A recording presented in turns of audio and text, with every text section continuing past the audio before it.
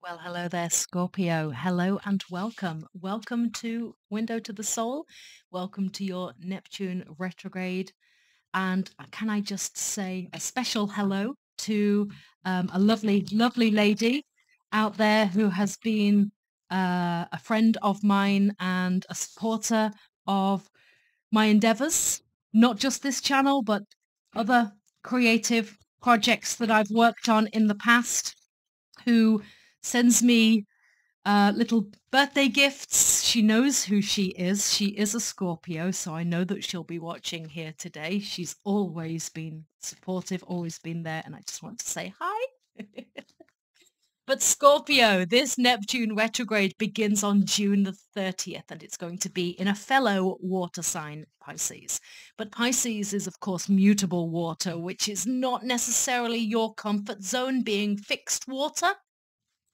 And this, obviously, Neptune is the planet of Pisces as well, so it is like dreamy energy. So definitely could have you up in your feels a little bit.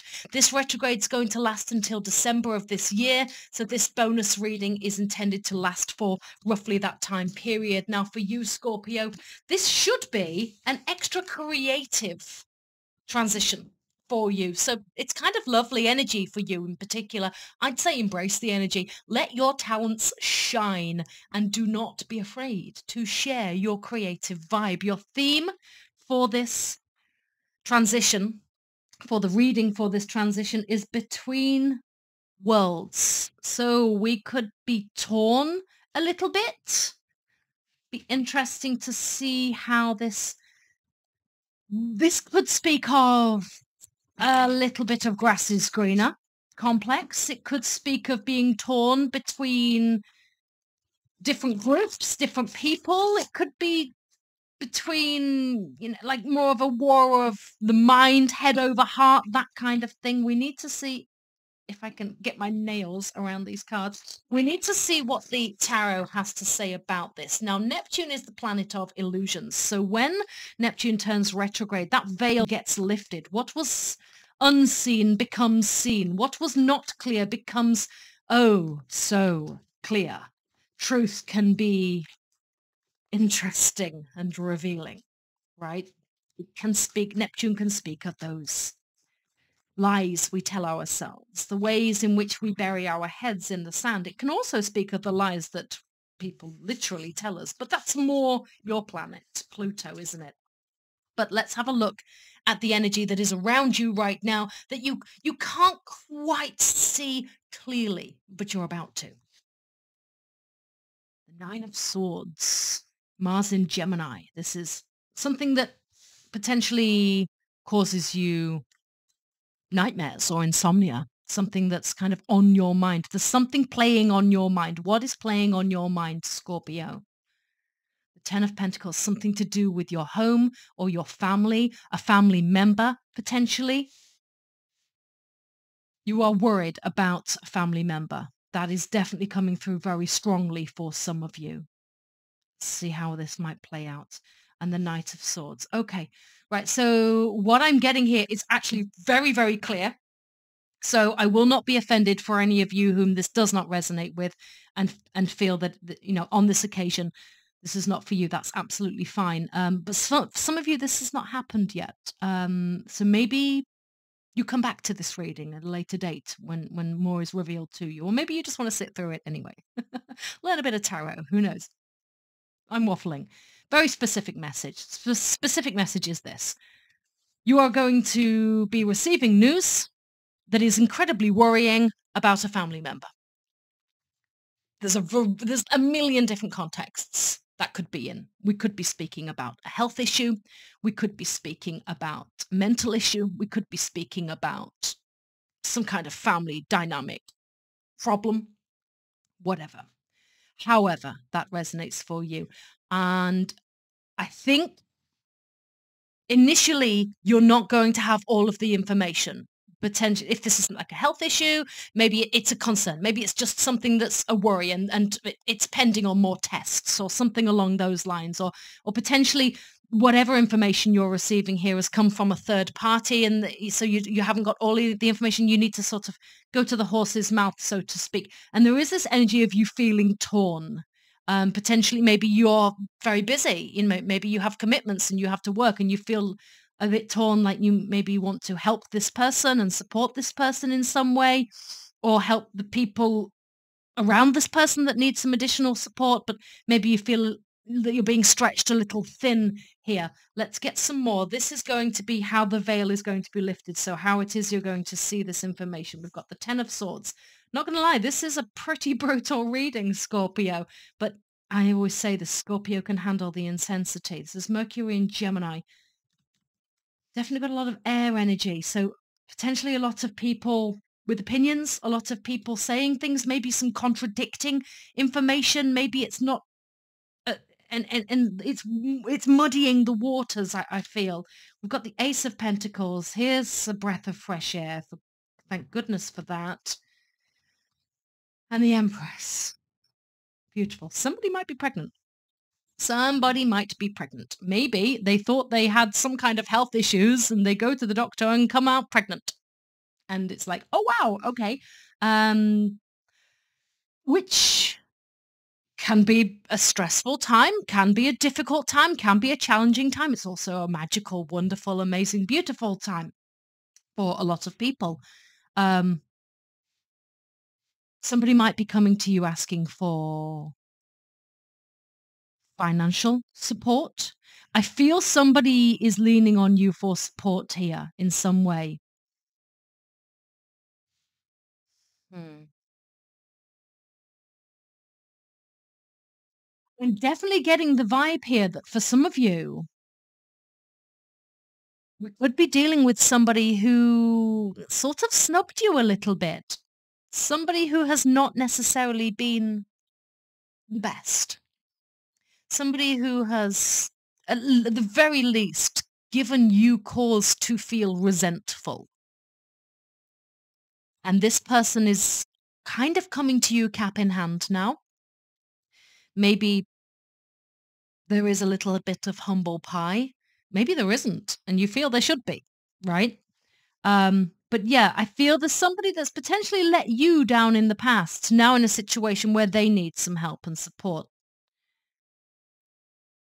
And I feel the reason why you're struggling to give this person the help and support that they A, need, B, may be requesting, is not because of this resentment. The resentment is there, but it's not because of that. It's not a vindictive, vengeful, revengey kind of thing at all. I think you're literally very stretched. I think you're very stretched and stretched thin.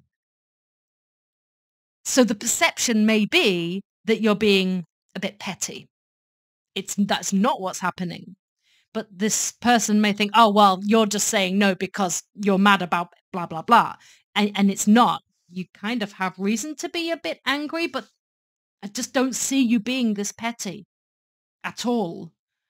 I think your reasons are genuine, but because this, I want to say beef, but that feels a bit much. It's not really beef. It's just like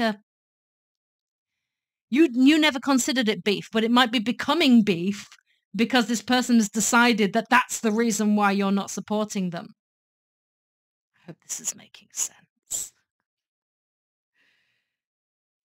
Let's have a look at the third row. This is an honest conversation. So we've got the Three of Swords. Goodness me. You've got the Nine of Swords, the Ten of Swords, and the Three of Swords in your reading here. This is incredibly challenging energy. There's definitely some pain here. 10 of Wands. So now we've got a 10 and a 10 and a 10. So we've got 3 tens on the table here. 10 of Pentacles, which is Mercury in Virgo. The 10 of Swords, which is Mercury in Gemini. And the 10 of Wands, which is Saturn in Sagittarius.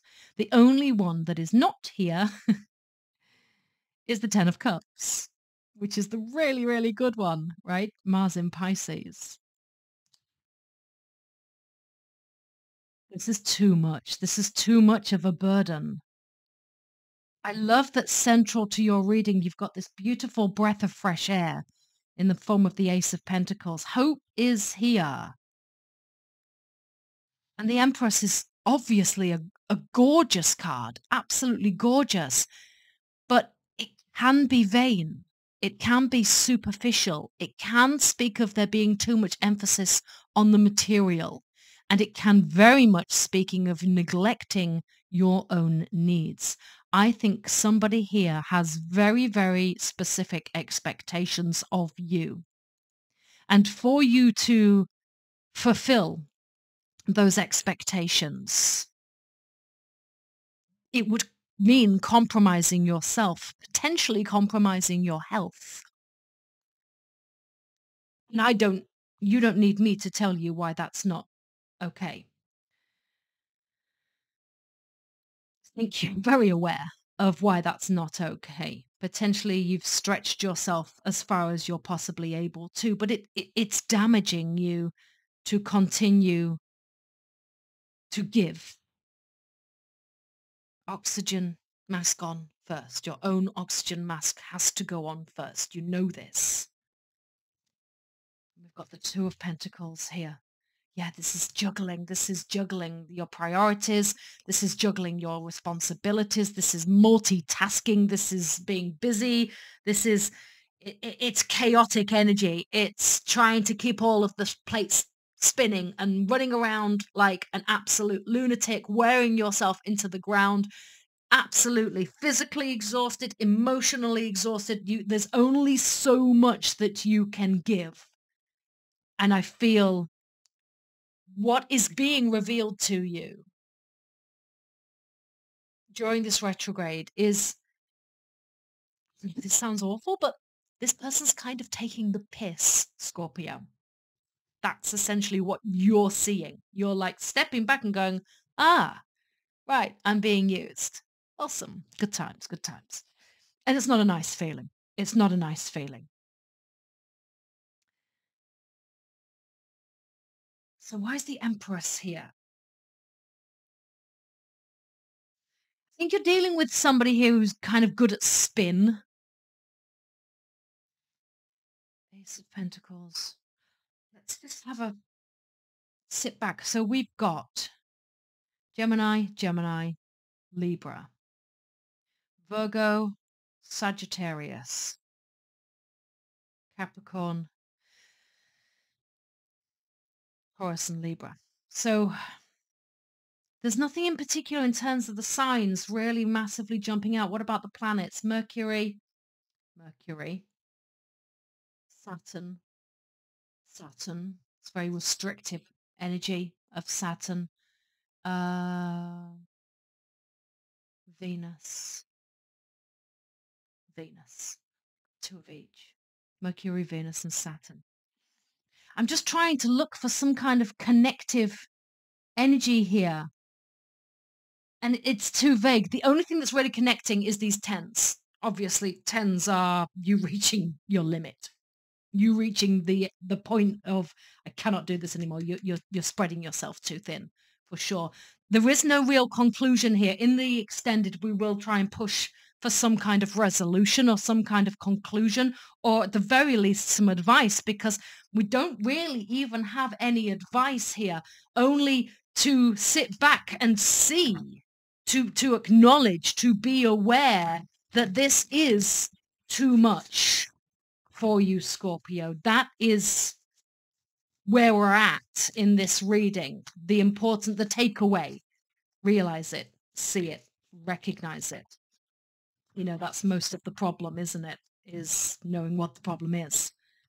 I'm going to finish up with a Moonology card for anybody not going over to the extended today. The extended, of course, is linked in the description as usual. Adjustments are required. Third quarter moon. Yeah, I think that's pretty safe to say. There's definitely going to be some changes that need to be made coming in the future. Some changes to how you manage your time and your energy and resources and where it is you're directing these things. This is a reading that demonstrates to me that you are rapidly approaching emotional and physical burnout because you're being too put upon, essentially.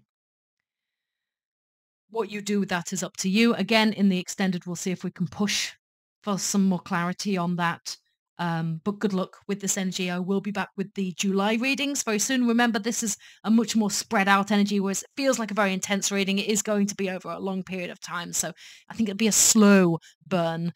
So I wouldn't worry too much about, collapsing tomorrow. I think you're going to be given ample time to see the writing on the wall and make the necessary adjustments. I'll see some of you over in the extended, and I will hopefully see the rest of you for the July readings. Take care.